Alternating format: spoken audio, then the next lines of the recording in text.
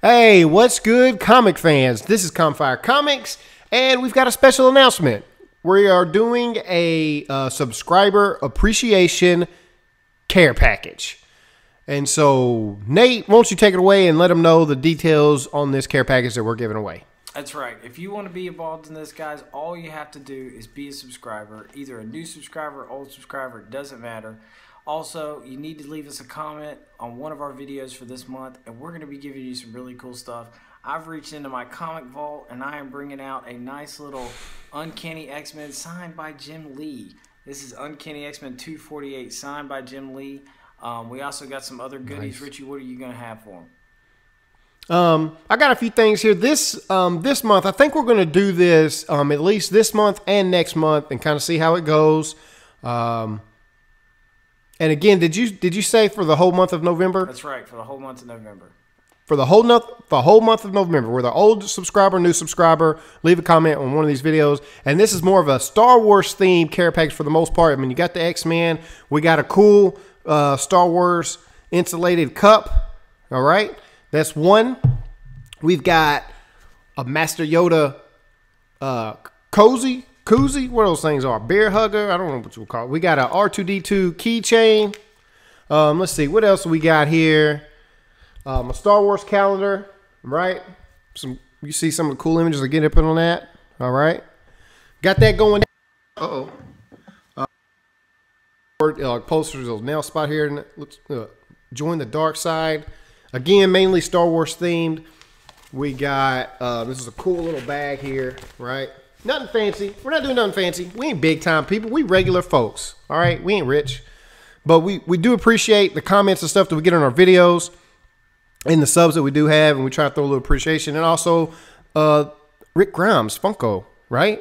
That's tight. I almost wanted to keep this for myself, but I'm not. I'm going to give it back to you guys. But anyway, that's what we got. Again, comment on one of our videos, and you have to be a subscriber, and you will be entered into a drawing at the end of this month. We'll draw from random, and we'll pick one, and then we'll get in contact with that person, and we'll ship the stuff to you.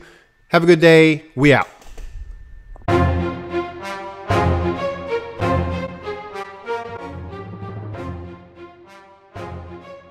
Hey, what's good, comic fans? This is Comfire Comics, and we're here to talk about The Walking Dead Season 6, Episode 5. I'm Comfire Rich. And I'm Comfire Nate, and no, you're not losing your mind like Deanna. Yes, we just finished watching this episode, and we're about to review it. Richie, what'd you think? I liked it. I thought it was a good episode. It's kind of we got away from Morgan. We're back at the town, and now we're kind of focusing on the aftermath of the wolves attacking everybody. And again, from last episode, we realized it was Rick coming at the gate, and this is where this one picks up at. Rick comes. He brought in half of the zombies from the zombie parade. I thought they might show him get away out of the motorhome or whatever, but it didn't. It just had him running down the street. Yeah, I don't know how far away he was, how far he was running. Yeah, they just skipped that altogether. They said, "Yeah, he's Rick. He's been out of worse situations, so we're just gonna skip that part." So we got that. It was cool. So Rick brings half the zombies. You know, the town's panicking, they freaking out, and Rick cools a cucumber, gives the pep talk to the town, lets them know what's up. I mean, Nate, let's be real. Like, this isn't like new for Rick or his team, right? I mean, they were at the prison surrounded by zombies. Not this many, but still, we know this team has been out there. It's not a shock that he was cool like that. You know what I'm saying? Just another day in the apocalypse. Up to this point, every single episode, besides the one about Morgan, showed the Alexandrians getting murdered because they're just not ready. You know, so Rick comes in and he's just like, "Okay, guys, this is what's going to happen. I'm just going to let you know." You know, and they're all sitting there crapping themselves because they just got attacked by wolves. You know, they're not ready for this, man. And it just proves it again and again. And the person who's the leader of them is sitting around, walking around, looking like a zombie, you know, because she's just completely gone. She's cracking. Her mind, she is cracking. I mean, I'm just waiting for that sequence where she puts a gun to her head and shoots herself, just like old Nicholas did the other week. So, I mean, she's literally zoning out constantly. So, it was weird. It was interesting, though, to see what some of these people are thinking, though. Yes. I mean, they literally I mean, you have a scene where they're raiding the food. You know, they're giving up. I mean, these are the people that write. You know, they're freaking out. They're giving up. They're going after the food. I mean, one of the people, instead of dealing with it, they just cut their wrist. I mean, these people are not designed to live in this world. It's been said from the very beginning of the season. Nope. And they just proved it again in this episode.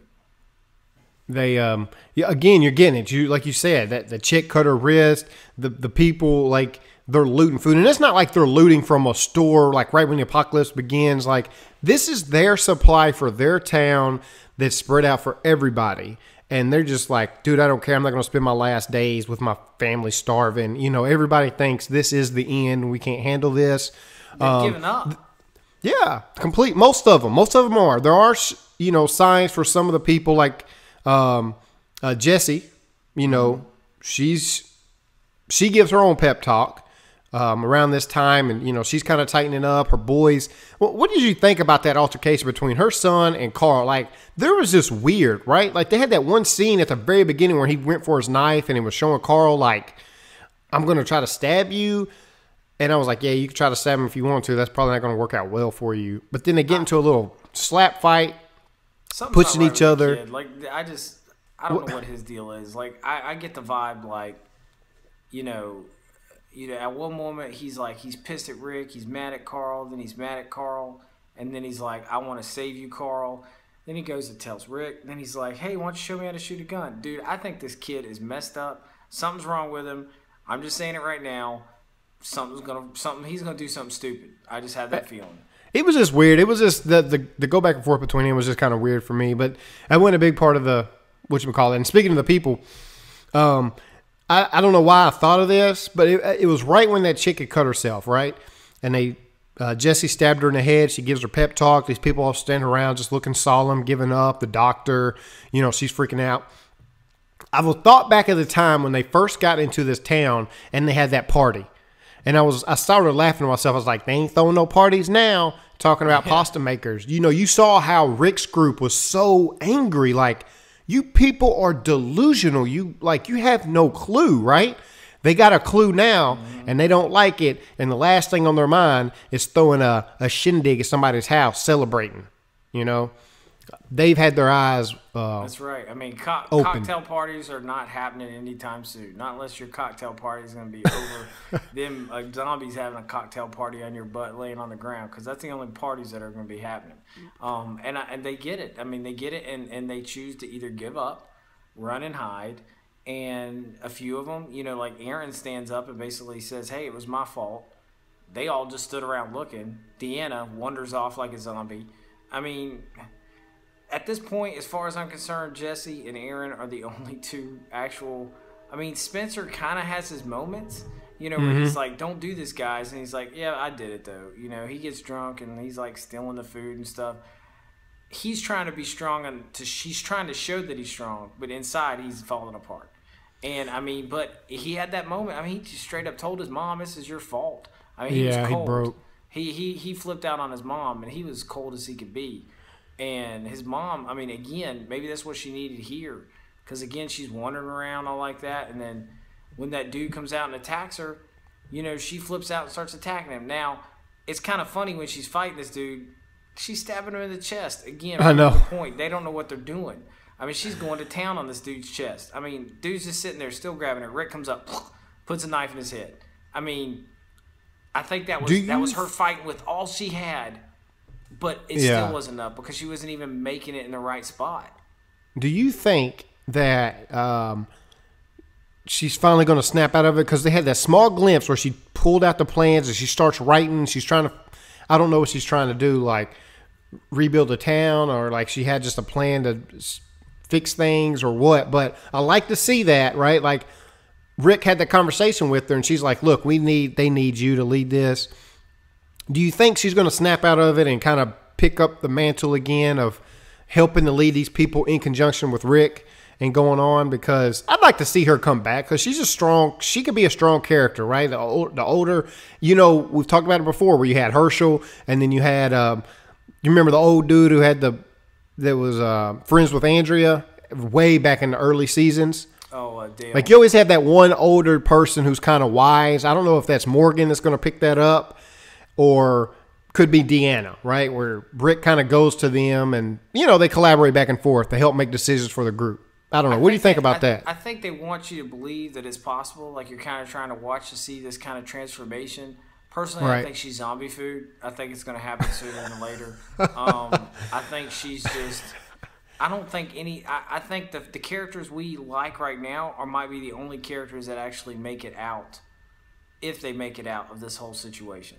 Right. As far as Alexander, I mean, she's falling apart. She at the end, she's like, yeah, banging up on there, like, yeah, I want to live, dude. You know what? It's too late. You're already dead. You just don't know it yet. Well, this we'll wait and see. You said something about Aaron, and let's talk about Aaron and Maggie for a second because there was another big focus on them, obviously.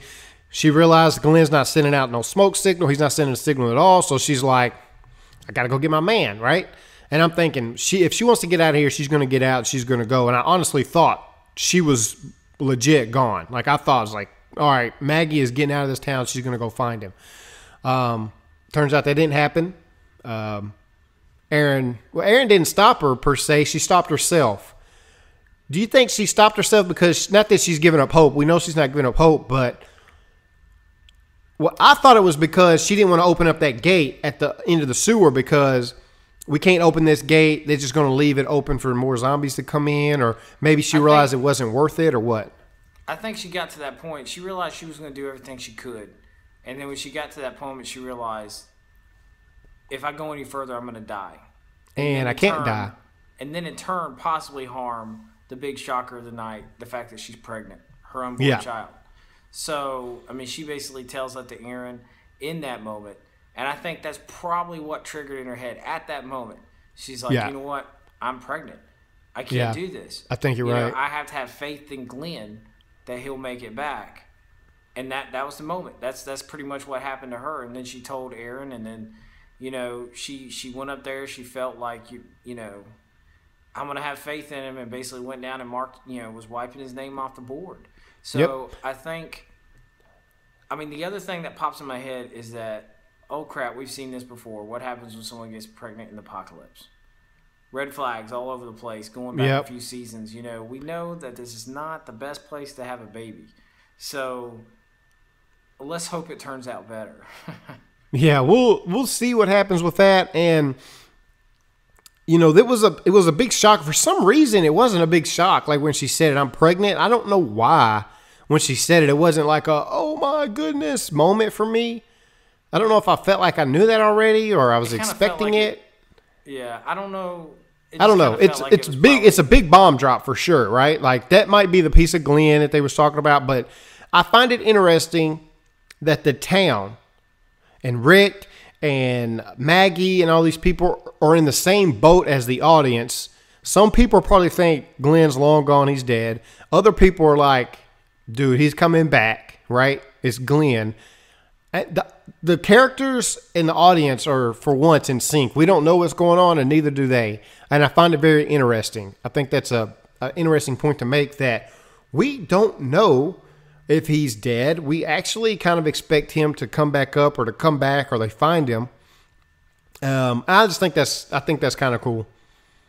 Yeah, no, they we both feel like that. They're playing this troll to the max. That's for sure. I mean, they even got the characters on the show acting like they're not sure. But of course, they go through the effort this episode to even mention Glenn a couple times just to remind you. Oh yeah, that's right. We saw Glenn die, or did we? Again, right. Do you think they're going to show it before the end of this halfway point of the season? If I had to guess, I'm going to say we're going to find out something in episode 7 of this season. That's my guess. Episode 7. So this is 5. So 7. Not the next episode, but the one after that. You think we're going to get some insight? I think we're going to find some insight in that episode. Definitely, I would imagine before the end of this, the first part of the season. But you know what? They might not. They might drag it out all up into next season. But I'm thinking 7. I'm thinking 7, 8 at the latest. I'm pretty sure we're going to find out something in 7. That's what my gut's you say 7, and we're going 8, right? Like 8 is the last one, and then we get a break. Is that correct? Right. Then we have to wait all the way until probably January, February before we know what's going on. And I don't think. Here's my guess. They won't do it to us. I'm just saying I don't think so. You think 7? I think 8, and I don't think it's going to be 100% clear. I think they might leave us either one or two things. Let's say if he's dead, I don't know. It might be episode 7 where they finally realize like he's out of here and we just kind of move on from that, or at least try to move on from it. But if he's alive and they're going to keep him alive, I think we find out in 8, and I think we find out at the end of 8. And it's like maybe they show him, like maybe it's a flash. Like maybe he don't even have a talking scene or something, but he's on the screen for like 30 seconds or a minute. And it's like, Glenn's alive. And then boom, it ends. And it's just like, what the F? Now we got to wait for this whole break to get back. Yeah, you know what I'm saying? We might not find out the full story until the next half of the year, but I think we're going to get some type of definitive alive or dead confirmation in 7 or 8. I'm thinking 7. You think it's 7? I'm going 8 and the end of 8 at that. And tell me what y'all think about that. The crack in the wall, was that a crack or blood? Because it was moving too fast to be a crack. I think it was blood too. Was it significant, or they were just showing blood for to be showing blood? I think what we have to take from that is that the zombies are pushing up on the wall. The ones in the front are getting crushed. I think it's just showing that, hey, there are cracks in the wall. The blood's getting through. Those walls are coming down. When are they coming down? Probably 7 or 8, just like we find out what's going on with Glenn. Okay. That's all we got. Look, guys, that's all we got for this episode or video, whatever you want to call this. So like, comment, subscribe. Again, don't forget about our appreciation giveaway that we're doing for our subscribers. Get in that and comment down on this video. Let us know what you think. Again, Glenn alive? Glenn dead? Are we going to find out? I want to know. Are we going to find out about Glenn in episode 7 or episode 8? Give us your thoughts. Until next time, we're out. See ya.